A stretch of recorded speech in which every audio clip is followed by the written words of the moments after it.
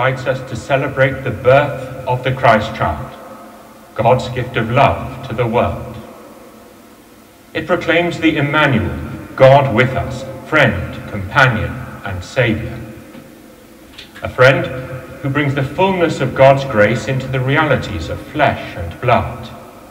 A companion who shares the human journey from birth to death. And a Saviour who brings healing to the sick, strength to the weak, and to the anxious and distressed gives the blessing of peace.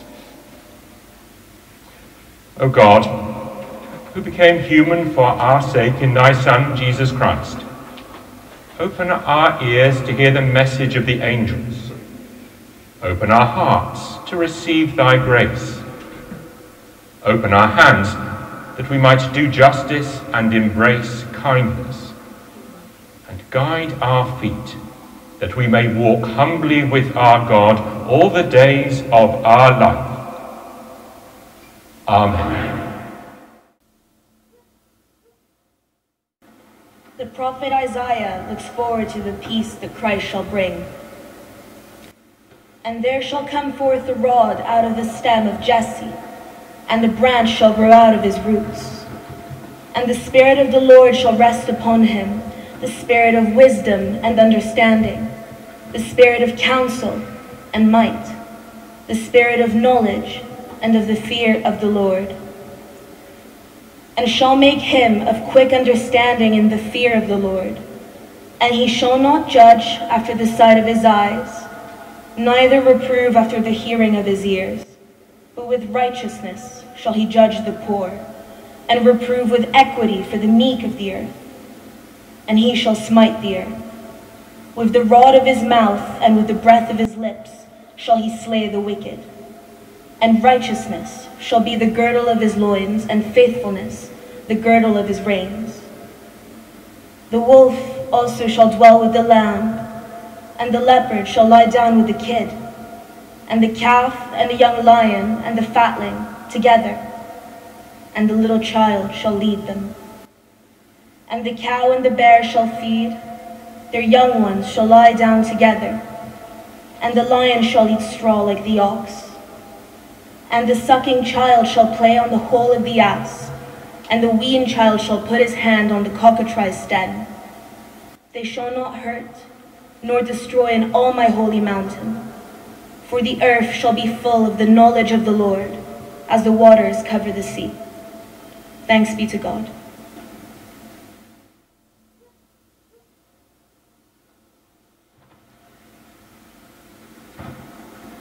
The poet J C Scharl imagines the moment just before Mary is addressed by an angel.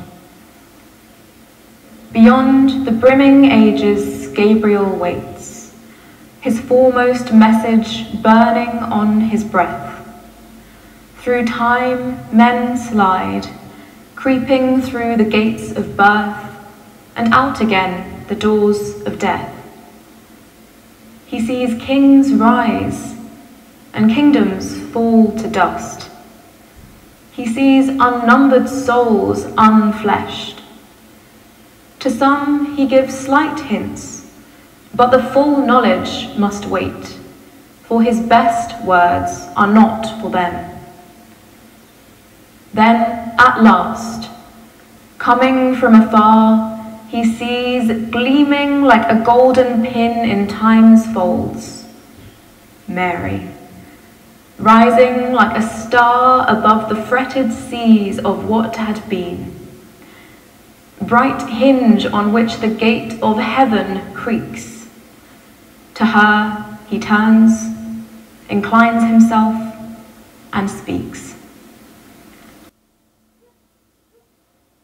St. Luke tells of the birth of Jesus. And it came to pass in those days that there went out a decree from Caesar Augustus that all the world should be taxed. And this taxing was first made when Cyrenius was governor of Syria. And all went to be taxed, every one into his own city.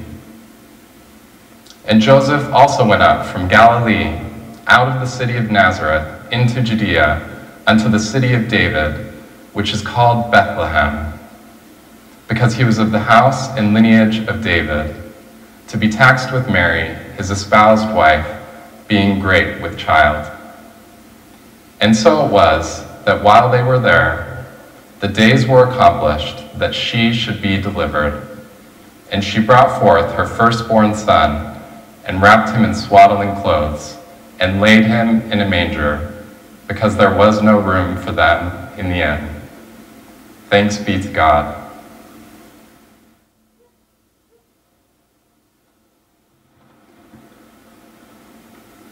A poem by Toni Morrison interprets the wonder of the birth of Christ. It comes unadorned, like a phrase strong enough to cast a spell. It comes unbidden, like the turn of sun through hills, or stars in wheels of song.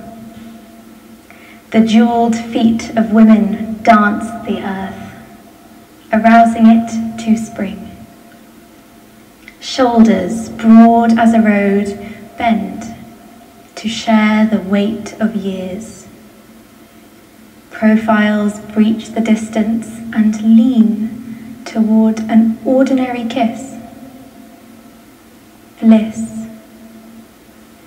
It comes naked into the world, like a charm.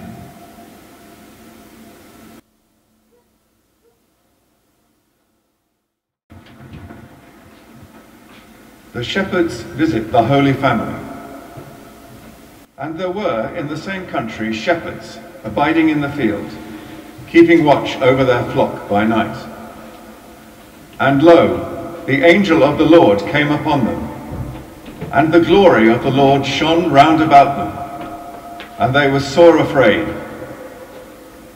And the angel said unto them, Fear not, for behold, I bring you good tidings of great joy, which shall be to all people.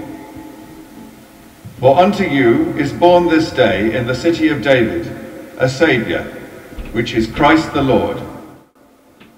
And this shall be a sign unto you. Ye shall find the babe wrapped in swaddling clothes, and lying in a manger. And suddenly there was with the angel a multitude of the heavenly host, praising God, and saying, Glory to God in the highest, and on earth peace, goodwill toward men.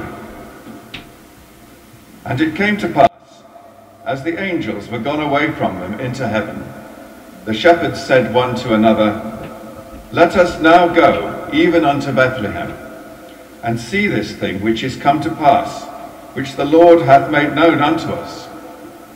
And they came with haste, and found Mary and Joseph, and the babe lying in a manger. Thanks be to God.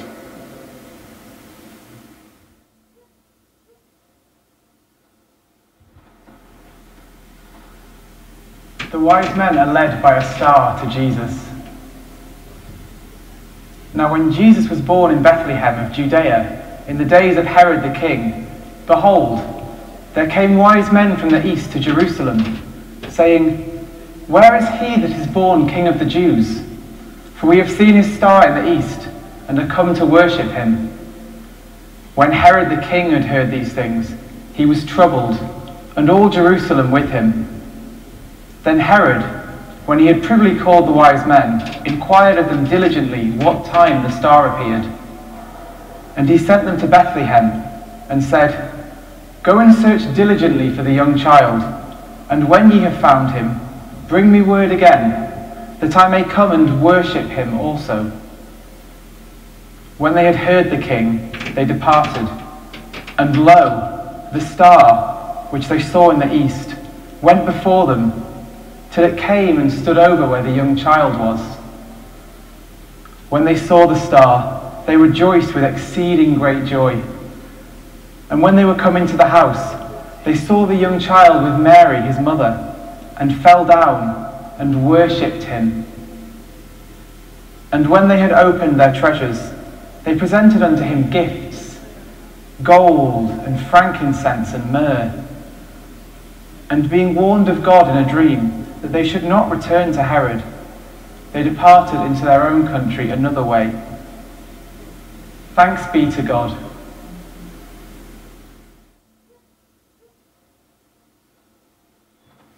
St. John unfolds the great mystery of the incarnation. In the beginning was the Word, and the Word was with God, and the Word was God. The same was in the beginning with God. All things were made by him, and without him was not anything made that was made. In him was life, and the life was the light of men. And the light shineth in darkness, and the darkness comprehended it not. There was a man sent from God, whose name was John. The same came for a witness, to bear witness of the light, that all men through him might believe. He was not that light, but was sent to bear witness of that light. That was the true light, which lighteth every man that cometh into the world. He was in the world, and the world was made by him, and the world knew him not. He came unto his own, and his own received him not. But as many as received him, to them gave he power to become the sons of God, even to them that believe on his name, which were born, not of blood, nor of the will of the flesh, nor of the will of man, but of God. And the Word was made flesh, and dwelt among us, and we beheld his glory, the glory as of the only begotten of the Father, full of grace and truth. Thanks be to God.